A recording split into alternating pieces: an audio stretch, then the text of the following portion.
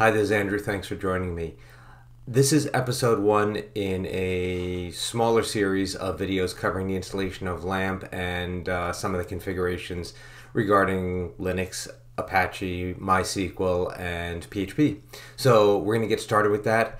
I have my Linux system running right here, and I'm following directions from a website. So my Linux system, it's CentOS, and my preference here is to actually switch to the root user. So I am now logged in as, well, if I type it properly, I'm now logged in as root, and I can start the installation. So first thing I'm going to do is actually install Apache, and that is yum install httpd and httpd. And this is CentOS 7 if you're looking to compare. It's exactly the same as Red Hat, but this is the installation. I'll go through, I'll do that. Ready to, is this okay? And the answer is yes. So now we have Apache installed. Now I'm going to systemctl start httpd, which is starting the Apache service. I'm also going to enable it, and that allows it to run each time the system starts without manually starting it. So I should have it installed. Before I go any further, I'm going to go to another computer. I'm going to launch Firefox. This is just a Windows 10 computer in my same environment. And from here, I can do 172.16.123.8. And I have my Apache default website. So I can now move on to my next step. Now, make sure you test it out. Make sure it works. Make sure you can see everything. So next up, we need to install a database, and we could do MySQL.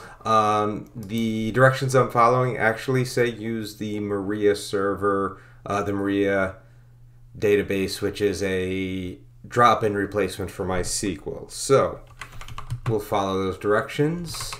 Yum install Maria db-server. MariaDB-server and MariaDB.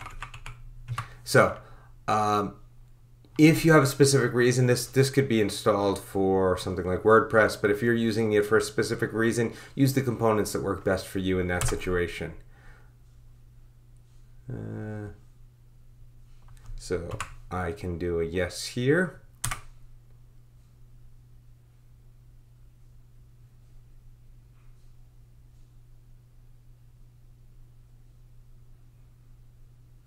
And there we go. We have our database installed.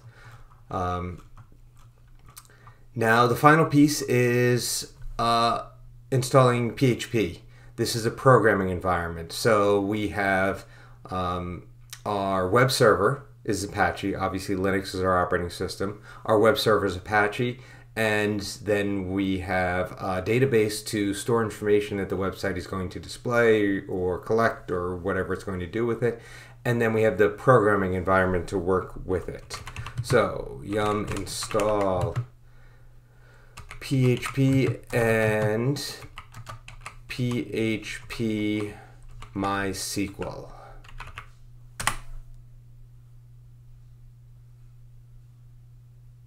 And we'll do a yes again. There we have another installation complete.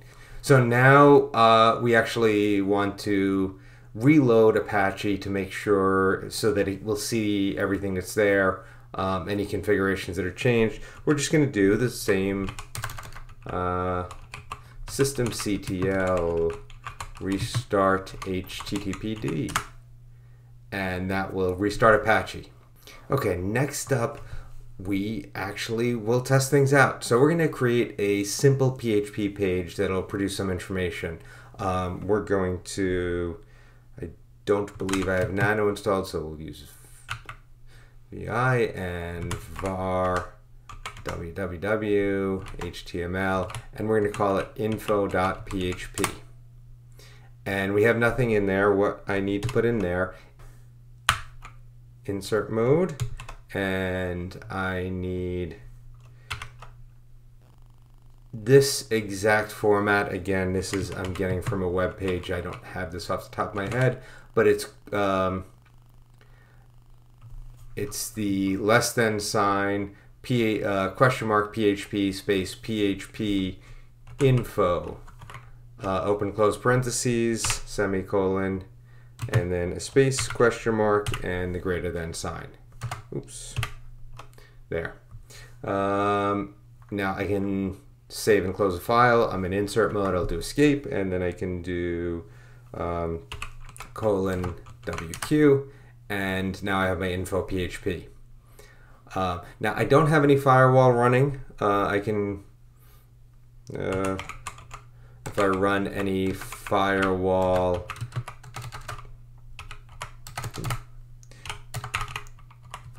commands, it's not found. That's something I'll work on later on in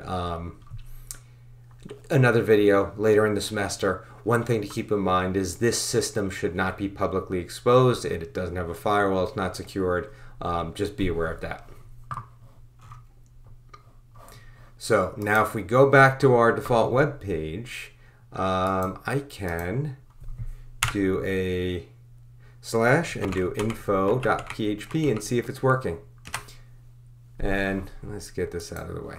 And there is our PHP information web page. This tells us that everything installed, it is working, you have PHP installed, it's giving you the version. So that's a good test to see if you did everything right. So that is really as difficult as it gets installing LAMP. This is basically the foundation for installing future items, whether it's WordPress or something else that you need to install that is a web-based application. So that's all I have for you today. Thanks for watching.